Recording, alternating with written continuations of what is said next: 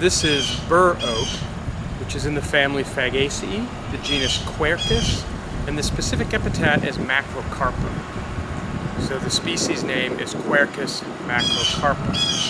Macrocarpa, macro means large and carpa means fruit, so this is large fruit Bur Oak.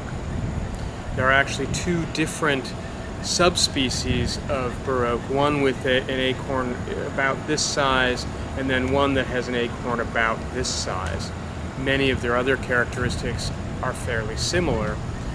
We're going to look at the smaller acorn macrocarpa. Let's take a closer look at some of its identifying features.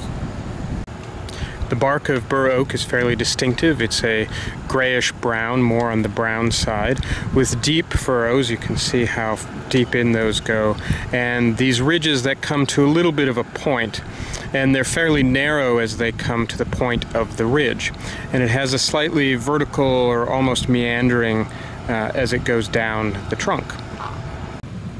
Bur Oak is alternately arranged, so a leaf a little ways up and over is another leaf. The terminal bud of Bur Oak clustered at the ends like we've seen in other oaks, and often you'll see this little sort of hair structure that's coming out from, you might only see one or two of those, and it's not on every terminal bud, but if you look around it enough you should see these little hairs coming out. The twig can be smooth. This is the newest growth, so it's kind of green, but they might be smooth and gray, or some twigs can develop slightly corky ridges that you can see here, and that can be fairly distinct. If it's not a corky ridge, then it will tend to be just a smooth gray, more like you'd see on this side. The leaves of Bur Oak, like many oaks, can be variable in both shape and size. So here are two separate leaves from the same tree. This leaf here is probably more characteristic in what you would typically see in guidebooks. So you have rounded lobes narrowing at the base, coming out with these two deep sinuses, and then the more of a club shape with slight rounded lobes but shallow sinuses. The one over here on the right is fairly common as well, but you won't see it as much in guidebooks, and so it can be misleading when you have these two forms to look at.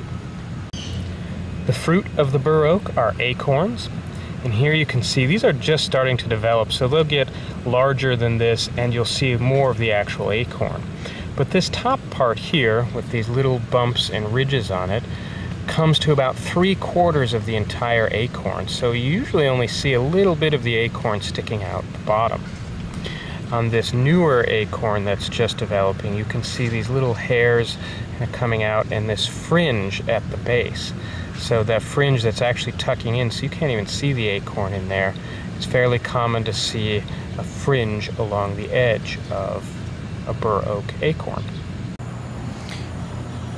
This is a whole line of Bur Oak, and when they're grown closer together, their crowns are a little narrower, but you can see they still have a tendency to branch out and have a broader and slightly rounder crown.